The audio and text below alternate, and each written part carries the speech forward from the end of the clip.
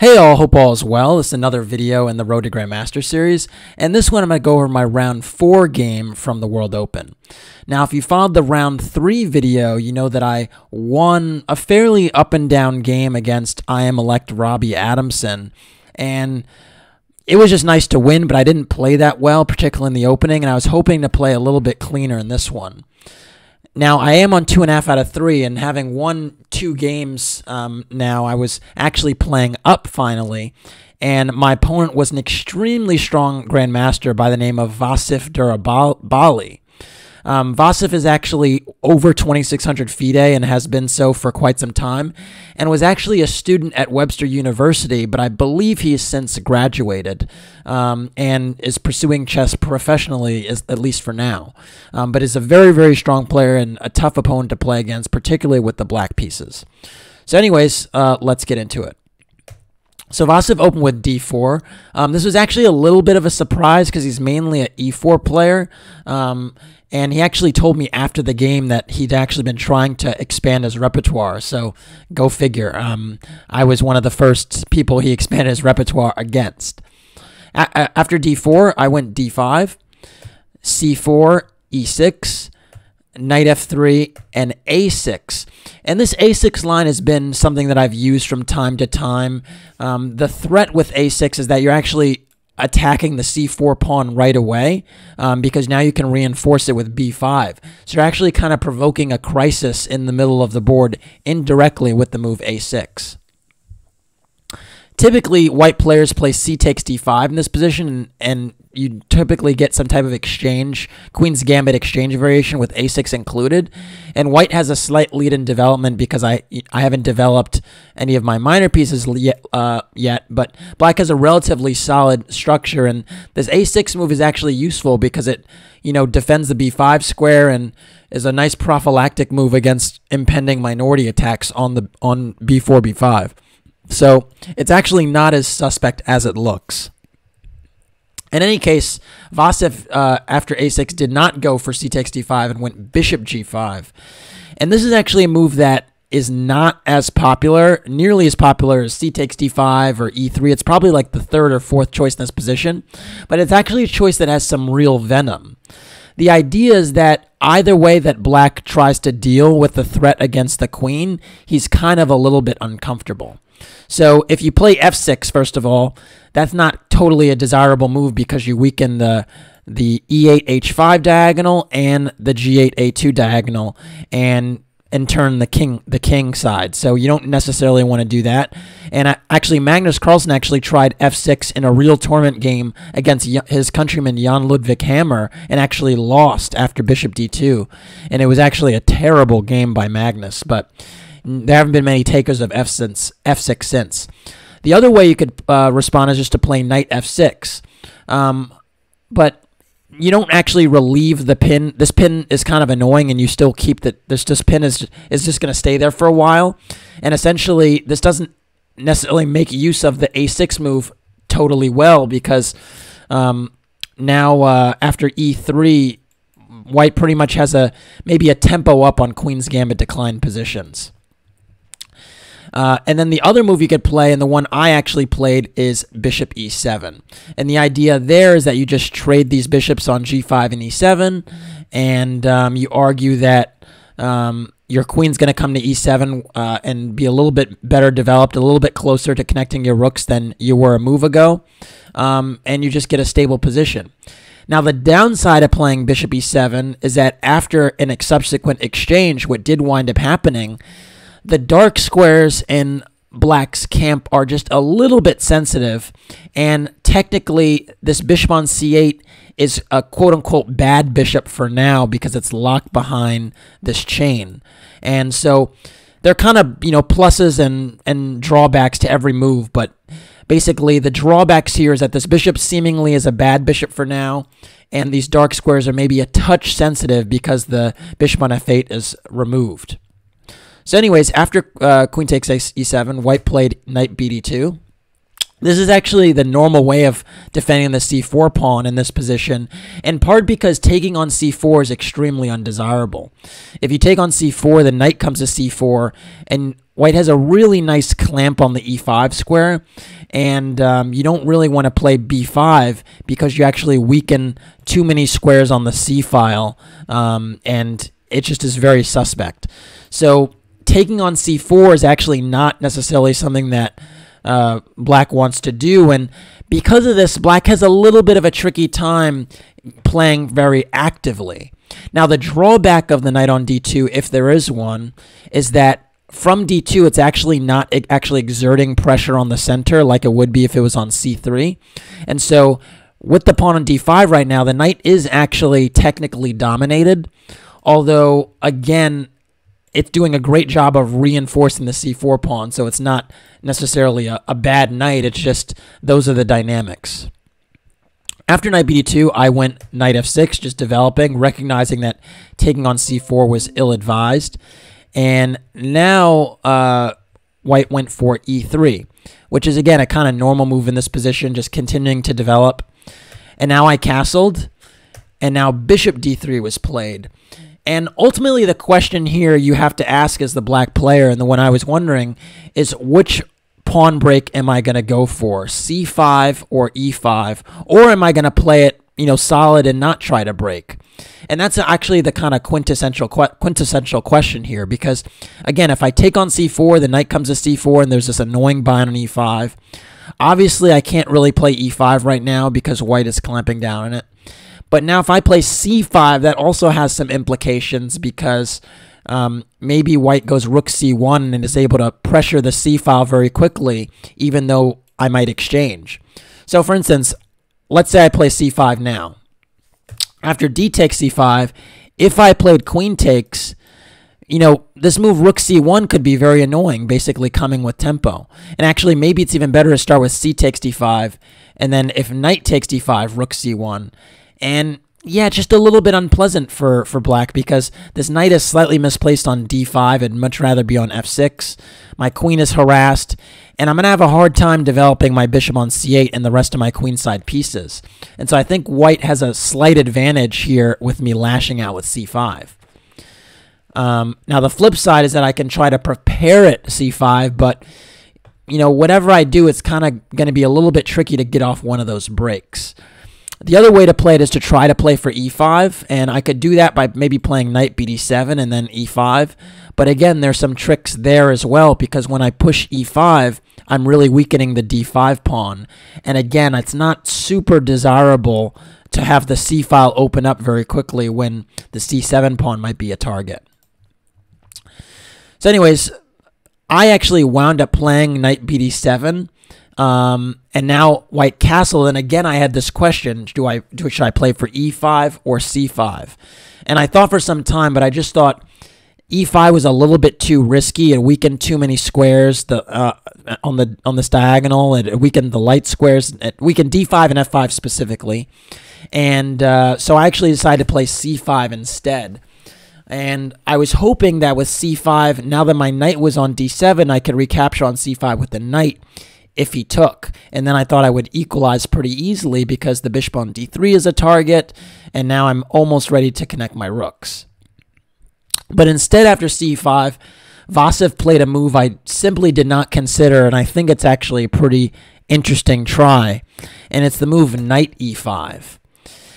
And the more I actually looked at this move, the more I kind of grew wary of it, because I recognized that, even though I managed to get in my c5 break, it wasn't so easy to equalize here.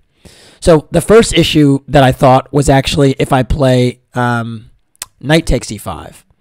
After knight takes e5, d takes e5, knight d7, and f4, it seemed like white had a really nice bind on the king side, and this pawn on e5 in particular gives white really excellent attacking chances on the king side, or so I thought.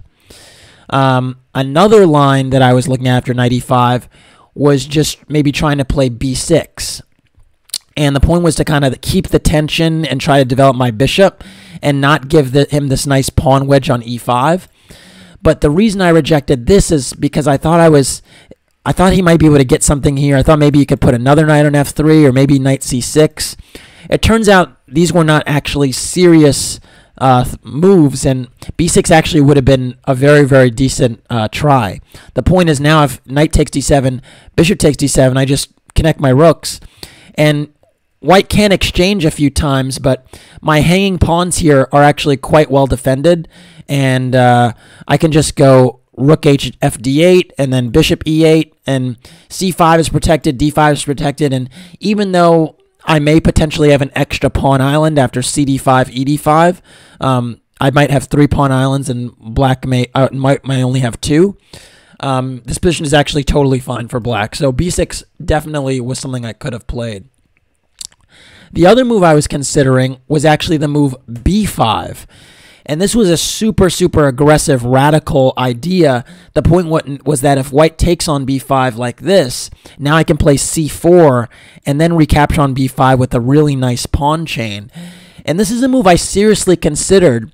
But again, I was a little bit wary of doing it because I was always afraid of knight c6. It turns out that knight c6 is just a one-move idea. And after queen d6, this knight is really, you know, almost trapped. So knight c6 was not something I should have worried about, and I was frankly just seeing ghosts. So unfortunately, I probably did not respond in the most active way, and this actually got me into a little bit of trouble. Instead, I did play knight takes e5. Now, the one other line I do want to point out before I go for the game was if I play c takes d4, I thought, oh, maybe having the isolated pawn would be promising to play against. But it actually turns out that after e takes d4, d takes c4, and then knight takes c4, these knights are actually extremely annoying, and he actually has decent attacking chances connected with rook c1 and even sometimes knight e5 or queen f3. It's just very annoying to develop the rest of my queenside pieces. Again, note that if I play a move like b5, knight a5 might be a possibility, and you could just see the c6 squares, you know, crying out to be occupied, and it just seems a little bit unpleasant to my eye. So yeah, so that was the thing that was actually most discouraging, is the positional approach that I actually was thinking about with, you know, playing against the isolated pawn. It seemed like he'd be getting a quite annoying an initiative, although maybe it's not that much, and I probably was perhaps respecting his ideas a little bit too much. Because after knight takes e5, d takes e5, knight d7, and f4, which actually happened, here his initiative is much, much clearer. My knight is now a little bit misplaced. It doesn't have a great square to go to anymore. This bishop is training right at h7, and the queen can get involved very quickly as well. And this position is actually already a bit unpleasant to play. Now, I wound up playing g6 just to kind of blunt this bishop on the diagonal. I thought that was super important. But g6 is actually a somewhat double-edged move, because even though I'm shutting down the bishop, I'm weakening all these dark squares around my king. Well, d6 was already weak, but I just want to point that out as well. This pawn on e5 is just a massive wedge right here. And so if a knight was ever able to park itself on one of these dark squares, I'd be in serious, serious trouble. And so it's a very double-edged decision I made. After g6, white went e4. And I think this is another point about why maybe playing knight takes e5 and then this knight d7 maneuver was not so wise. Because, frankly, white can very easily undouble his pawns in positions like this with e4, and then the knight all of a sudden would actually get this wonderful outpost. So the issue is actually I can't take on e4 and kind of try to open up the position because my dark squares are just too weak. So instead, I pretty much thought I was forced to play d4 and lock things up. But now it's going to be very, very difficult to get counterplay with the center closed and white pretty much having a free hand on the king side. Instead, I actually could have played d takes c4, believe it or not. And the point is actually that after knight takes c4, b5, and then knight d6, it actually turns out that I can start to undermine this knight right away with the kind of counterintuitive f6. I did not really take this seriously because I just saw a knight on d6 and I was like, oh no, can't allow that outpost, move on to something else. But I really do need to look deeper sometimes when I'm analyzing, and I'd reject lines without calculation, and that's a problem. After f6, I'm already threatening the e5 pawn twice. And again, if the e5 pawn drops, then the knight on d6 drops. So this is actually a viable way to play. Now, white is not worse or anything. In fact, white's probably a tiny bit better after a4, now trying to undermine my queen side. But now I can play f takes e5, and white is obliged to play bishop e2 now to cover that d6 knight. Note that trading on c8 with knight takes c8, rook a takes c8 is not, rook a takes c8 is not really a problem for me. And now I have great control of the dark squares here, and this bishop is actually kind of restricted behind its own pawn on e4. And note that if a move like a takes b5, I have the nice intermediate move c4, and then when the bishop moves, then I can recover this pawn on b5, and now black would be for choice here. So really, f6 was pretty important. After a4, f e5, bishop e2, b takes a4, I'm temporarily up 2 pawns. But of course, my extra pawns are kind of ugly, and this knight is still on d6. So white's still playing with a little bit of initiative here. But now after knight f6, I'm actually threatening rook d8 and pinning this knight. And the point is the knight is no longer stable. So after f takes g6, h takes g6, black is actually in very, very reasonable shape. So again, I probably should have, taken more time here to examine some of these lines, because really I very willingly gone to a passive position with limited counterplay. After e4, d4, white went queen g4, and already here I was like, oh brother, this is not looking good, because it just seems like rook f3 is an idea, the queen swinging over, it just seems very dangerous.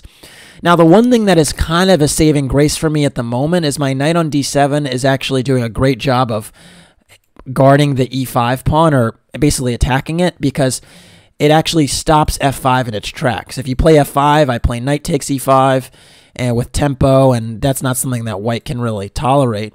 So it's actually not totally easy for white to continue this attack. The other thing that's important to note is that this queen e7 is actually eyeing the h4 square. And so if you consider if you consider white trying to go for this brute force caveman checkmate with rook f3 and rook h3, you actually need 2 squares on the h-file that aren't covered to execute that mate. And there's no real effective way for the queen to get to one of these squares, h6 or h4, without my queen interposing first. So this position seems more dangerous than it is, and I could have actually, defended this if I didn't totally panic. I could have started with a move like king h8, for instance, just a little bit of prophylaxis dealing with f5, and even the strange-looking rook g8 and rook g7 would pretty much defend adequately for now, because, again, f5 is not really possible. And especially with the rook on g8, then I can actually just take with the g-pawn and open up the g-file. So as suspect as this is, it's not actually the end of the world. And because it's not the end of the world, I shouldn't have panicked the way I did. Now, I thought, oh my god, this queen on g4, the rook is coming to f3, I need to desperately get aggressive. And so I actually wound up playing b5, which is a pawn sacrifice potentially, trying to open up lines and distract white from his bishop and knight on this side of the board. But again, b5 was not actually necessary. Instead, I could actually just go b6 and quite calmly go bishop b7, and then one day actually just prepare f6 or f5. Yeah, black's actually doing okay. Instead, after b5, rook a e1 was played, and yeah, I was actually quite surprised he didn't go for the pawn, but this is also reasonable. He's putting his rook on this square. It's pretty active. He might be preparing f5 down the line, and if e takes f5, the rook opens up. But again, f5 is not really feasible until the e5 pawn is protected. After rook a e1, I went king h8, kind of trying to respond prophylactically to this f5 idea. But I also probably could have just defended the b-pawn. I mean, maybe even a move like rook b8 is playable, because, again, he cannot yet play f5, or at least I don't think he can. Well, actually, maybe with rook b8 he can, because if he goes f5 now and I take, queen g3 might be a little bit annoying because my rook on b8 and my knight on e5 are both under siege. But even here, I'm not buying it. I mean, I have f6, and my knight is pretty much cemented here, and this bishop actually doesn't get into the game until the e4 pawn moves. So basically, there was no need to sack the b5 pawn the way I did. The other issue is that after king h8, which I played, and he took, he actually sometimes can get the c4 square for his knight, and that's the other thing I have to kind of be wary of, is if this position opens up and the knight comes to d6, I'm in some trouble. After king h8, white went queen g3, and now it was quite clear that he is actually preparing the f5 move, and I have to be a little bit alert. I decided to play rook g8, but this isn't actually the best move. Instead, knight b6 was actually stronger. The point is that I'm actually targeting the c4 pawn, and now if you try to play c takes d5, a takes b5, and bishop takes b5, my knight's actually guarding c4, so the knight can't just jump there unscathed, and I can take on a2, and the material is actually equal. And the thing to remember, to point out, is that, again, if f5, a few things. Firstly, I don't necessarily have to take it. But actually here, it's actually totally fine, because I could just play bishop takes f5, and no harm, no foul. There are no tactics here that expose my king on h8. So, yeah, f5 is actually kind of being held up because my bishop is lined up on this diagonal, and yeah, there's just actually no real attack just yet. So yeah, knight b6 would have been much better. Instead, I went rook g8, and it's just a little bit too passive, and yeah, it just misses the mark, because now white gets to play c takes b5, and after a takes b5, bishop takes b5, he's essentially, you know, won a pawn, but he's also got this c4 square for his knight. And if that knight lands on a dark square, I'm going to be in serious trouble. I went rook takes a2, just trying to recover material. I thought that I pretty much had to take this pawn on a2, because if I don't, I thought, you know, if I go like knight b6 now, I thought white just goes a4 and consolidates, and then the a pawn might become a factor. So I thought I would need to deal with that. So I took. But now the move knight c4 came. This move is extremely strong, and frankly is kind of what I missed, is that, you know, this knight comes to d6, and it's nearly decisive because, you know, in conjunction with f5, the f7 pawn is just going to drop. And it also beautifully holds up my own pawns on the queen side. So just a tough spot with knight c4. Now, it turns out here I have one way to actually kind of fight on here and make the position unclear. But unfortunately, I did not catch this over the board. Or at least I saw this, but I actually didn't go for it. I rejected it because I thought it would be losing in the long run. But the move actually that holds the position together for me is actually bishop a6. And the point is that if you trade these bishops, there's not as much pressure on the position, and all of a sudden, you know, it's just not as bad a position for black. So, for instance, bishop takes a6, rook takes a6, and knight d6 now. Well, a few things. First of all, black could consider playing rook takes d6 and executing an exchange sacrifice. The point is that these pawns can be a factor, and the rook now can get kind of active and gang up on the b2 pawn.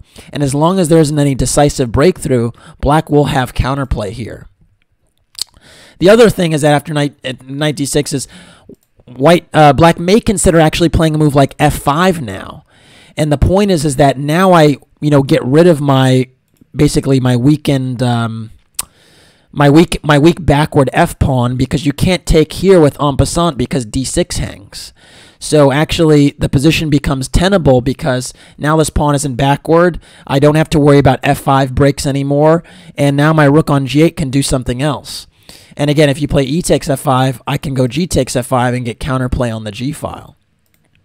So this is another potential idea connected to bishop a6. But the biggest question with bishop a6 is, what do you do if queen b3 is played? Because now this rook is being harassed and doesn't have a square to go to.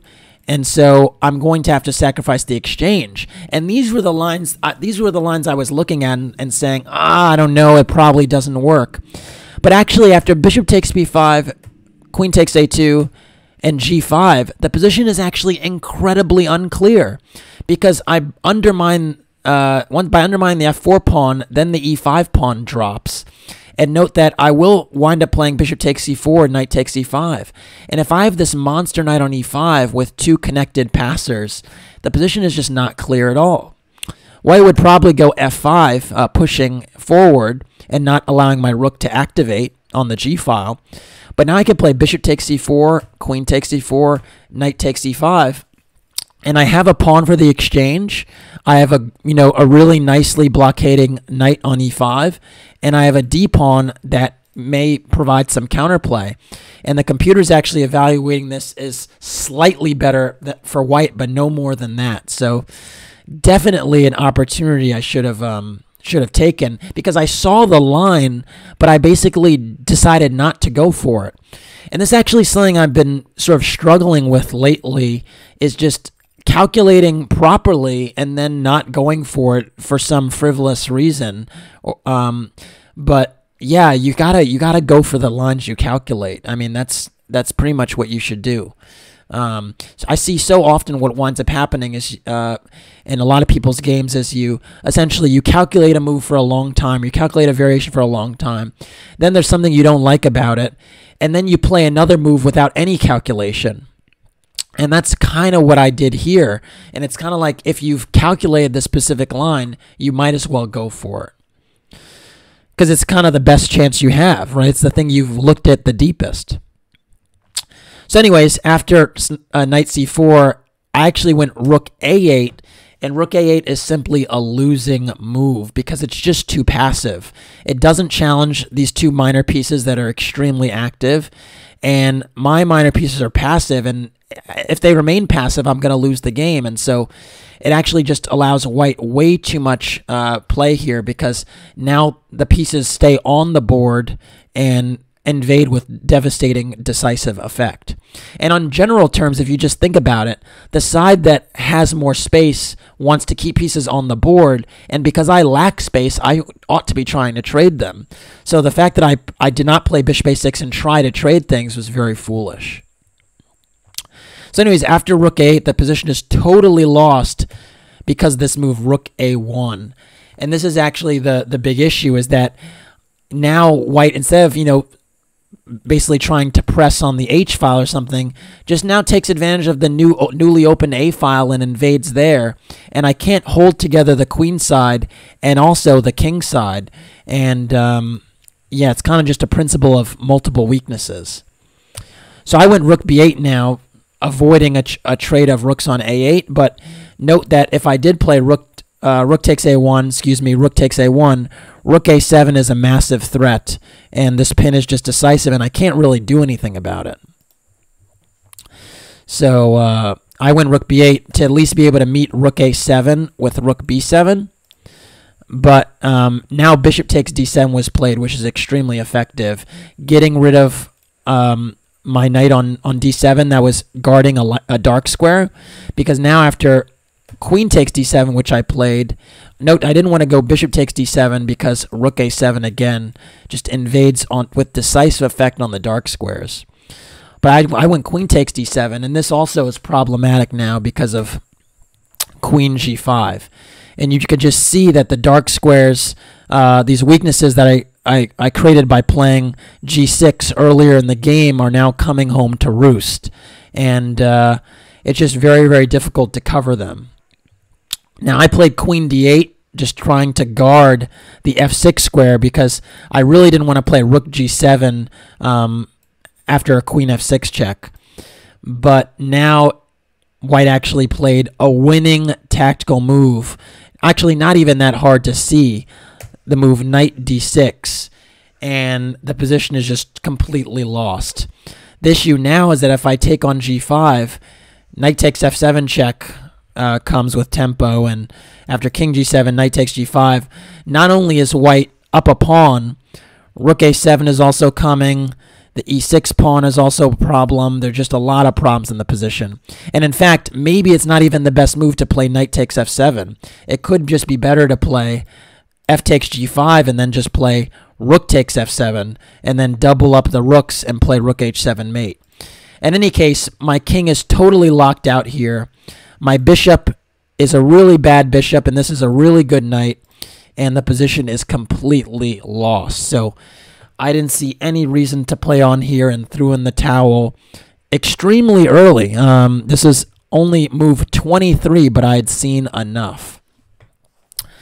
Tough game to play. I was very disappointed that I did not, show better against a strong player. I mean, this was my opportunity playing up to kind of make something of the tournament, and this one just completely missed the mark. And it kind of reminded me of the Chicago Open, where I lost a few games in 20-something moves to Grandmasters. It's just totally, it's honestly a psychological thing, because you shouldn't lose to anyone in 20 moves, no matter how good they are. So very, very disappointing. I will say I was actually experiencing severe stomach pain again.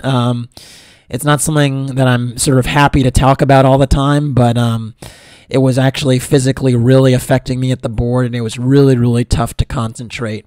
And it actually became a major, major theme in this tournament. So I'll get into it a little bit more in the next one, but yeah, it is what it is.